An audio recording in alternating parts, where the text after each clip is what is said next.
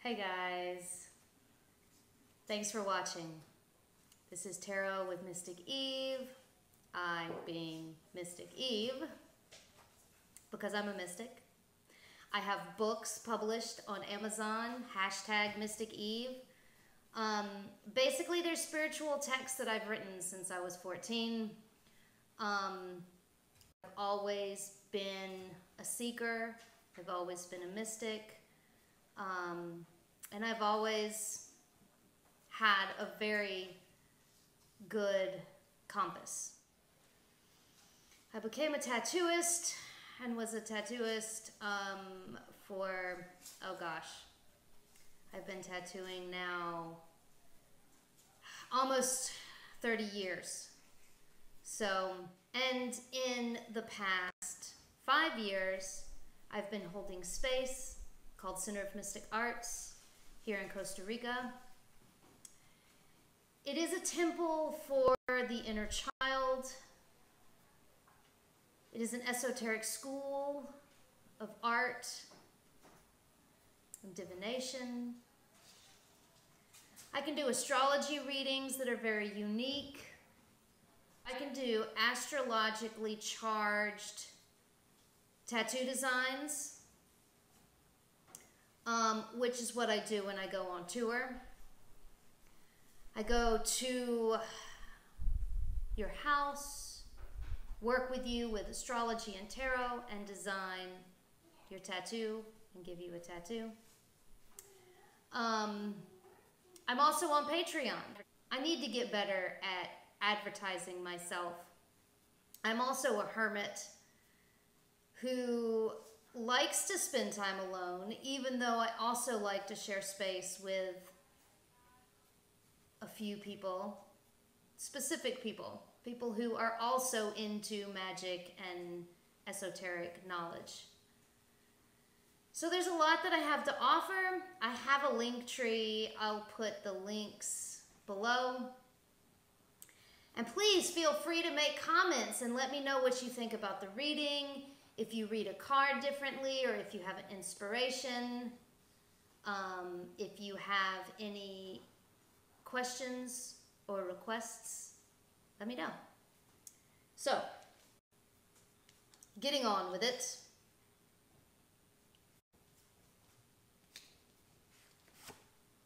Let's see what the cards have to say today.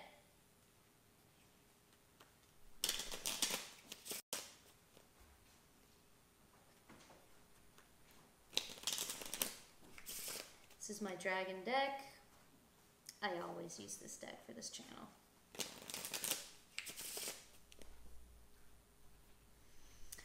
What kind of messages does the divine have for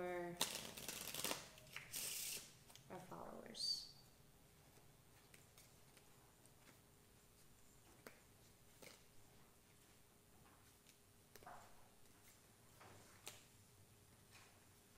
Okay, center, north, south, east, west.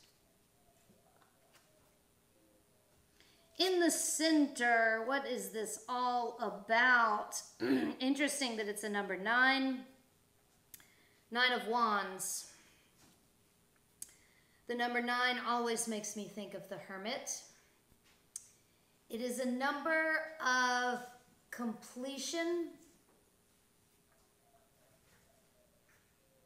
but not yet transcendence. It's the end of the numbers before it reaches 10. Wands is fire. This is a card that speaks of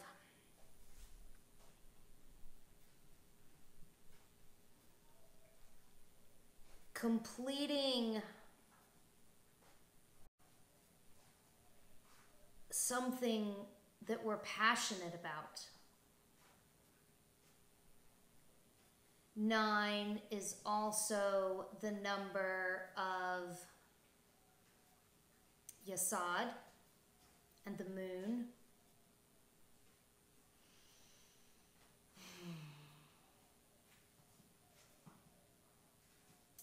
So what is this about?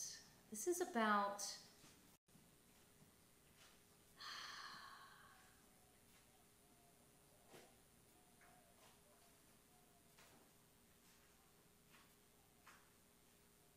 practicing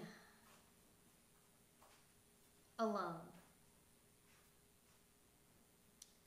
This is about having the space for solitude and quietness, to be able to explore your passion, your fire, to build your fire. Fire is sexual energy. It's building your prana.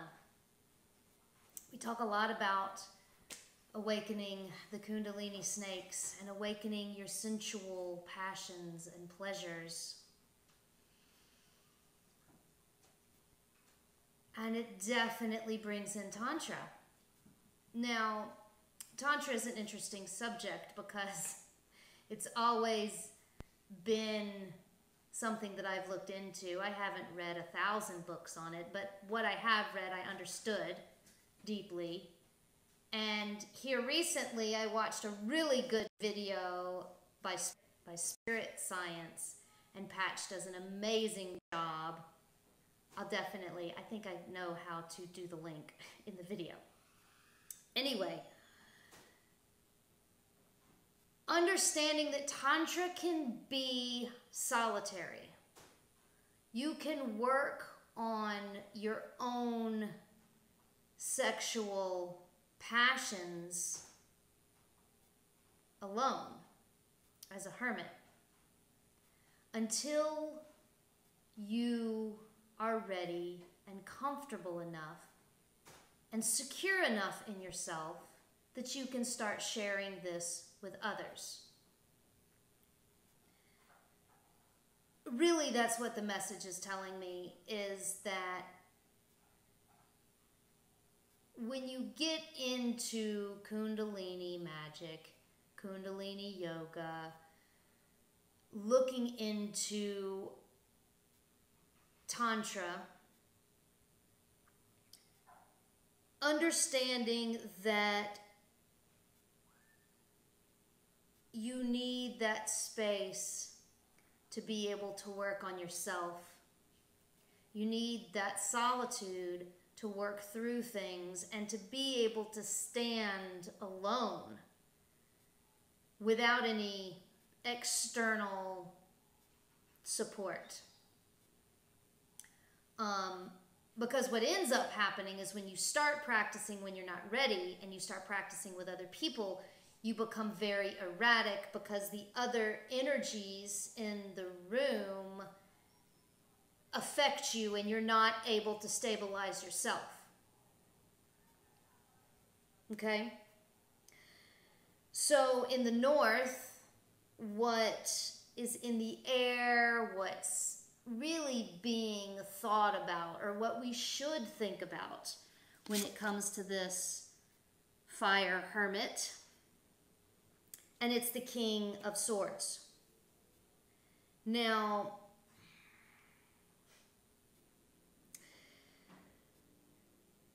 the King of Swords is very refined and dignified. A sword is also air, so he's a thinker. And a sword is forged, so it is created with heat and pressure, as opposed to the wand, which is also an active sign, but the wand is also a club, which you just pull out of a tree, as opposed to a sword, which is made. And the King of Swords uses a lot of mind calculation, okay? You can think of a chess player, the king in chess, taking each move very carefully. You know, when you're playing chess, unless you're playing speed chess, that image of a chess game taking all night, because you're looking at every single piece and you have to calculate all the different moves that you can make. The king is a ruler of his people. And to make decisions for his people, he has to think very carefully. King is also the sacred masculine. So he's a kinetic force. He's a kinetic ruler. He's a ruler of action. So we're clearly thinking about our actions, our choices, and this specifically is telling me to make each choice only after looking at all the different perspectives. You know, changing perspectives is what gives you that 3D look. You can examine every angle of a problem or situation and how you can come at it in a way that's successful. All right, so what's in the ground? What's in the south? What is grounding this king, this hermit, this ruler?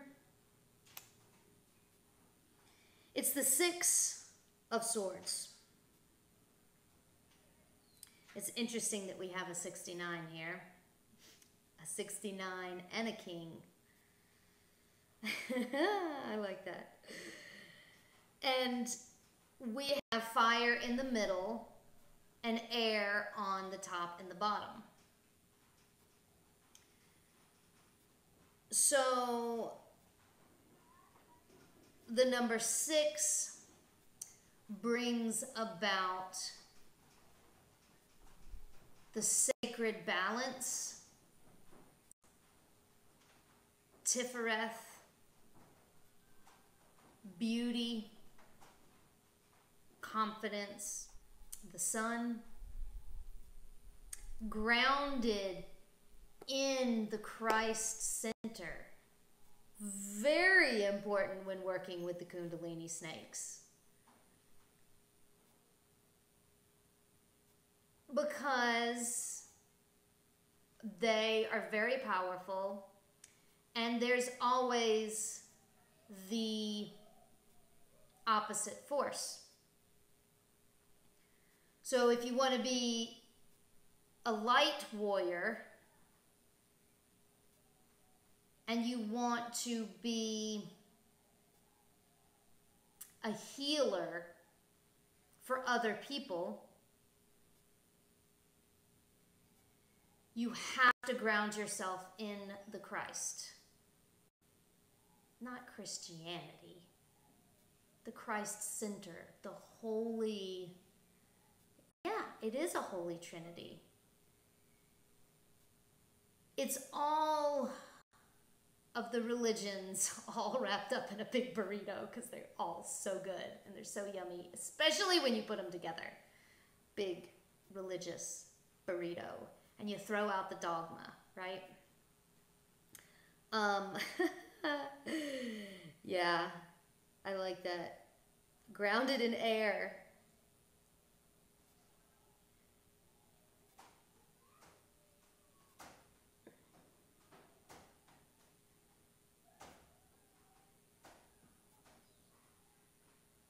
And when you're grounded in air, you can fly. Because you aren't grounded. It's the feeling of the air underneath a bird's wings. They're grounded in air. They're not grounded to the earth. It's flight, taking flight, which you can do if you study ancient esoteric knowledge. It can happen. So what we have in the east, the holy direction where the sun returns to us, where humans have been praying for centuries upon centuries. What do we have in the east? Shedding light on this spread is the Two of Swords. So it's another air, which is really interesting. And it's the two.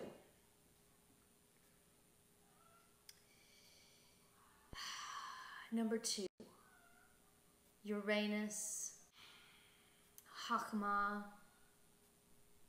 wisdom. It also speaks of balance and of accumulation from the center to something else. It's communication. Oh, that's a good one. Want to do Tantra with somebody? Communication is the key to your success.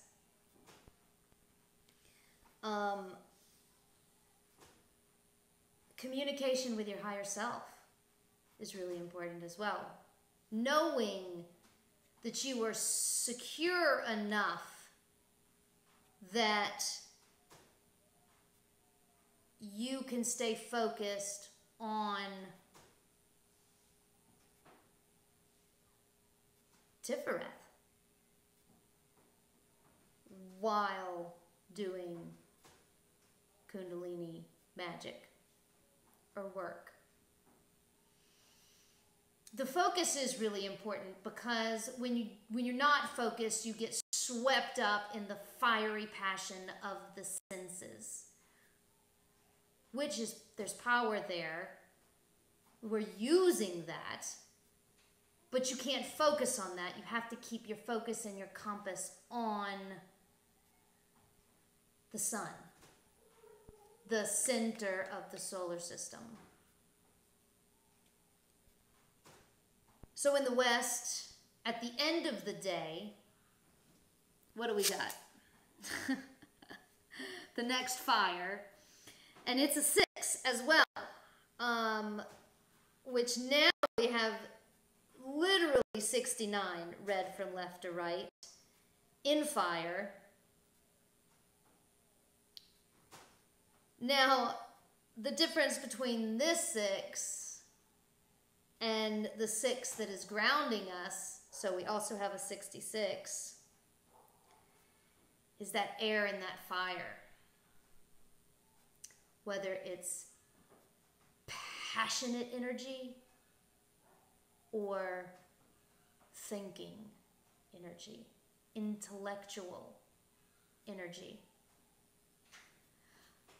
Because I definitely know that when you get swept up in passion, you're definitely not thinking straight. I have experienced that myself. Your brain just goes completely, like, what was I thinking? In hindsight, that's a common question that you ask yourself. What the hell was I thinking when I did that? At the end of the day, we're crawling in bed with the passion, okay? That is definitely the workshop here with Kundalini yoga and magic and practice. But it has to be balanced with our mental capacity to really rule. There's where this king in the air comes from. Rule our minds. Keep that focus so that we don't lose our heads. We don't make bad decisions. So that we can still communicate even through the passion. Now that's a key. In the depth of passion, you have to still, well, I mean, you don't have to do anything I say, or anything anybody says, but to have this tantric power, energy, to work with these energies, you have to be able to still think and use your mind while the fire is raging around you. Also very interesting. Let's take that away from sex and let's look at war. Is that too big of a jump for you? War and sex? I mean, I do have a close association with Mars. So for me, it's not that much of a jump, but esoterically, nothing exists except light, frequency, and vibration anyway. So when you're on a battlefield and all of this fiery energy is around you, you still have to be able to think about all of your pieces. This is where the king is coming in. You're on your horse. That even makes it more crazy because I know how to ride horses. And I also am a dressage rider, so this is the art that was created for war. So you're doing piafs and passage to try and kill your enemy to the left and to the right, and levades and all of these dressage moves.